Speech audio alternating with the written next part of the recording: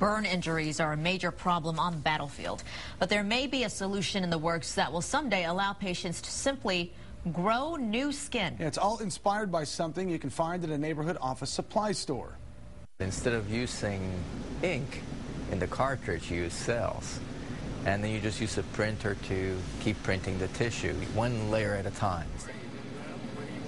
Dr. Anthony Atala and his team can position this device, called a bioprinter, anywhere a burn patient needs new skin. So far, the results are promising. Some wounds repaired with bioprinting healed weeks faster than those that were treated with traditional methods. One of the major challenges that we face with burns and skin injuries is having enough tissue to replace and just seal the patient off from the outside environment. By having technology such as these with the printing, you're able to deliver quickly and efficiently skin to patients who need them. Working under a grant from the Army, the researchers hope bioprinting will be used often to help wounded soldiers within the next 10 years.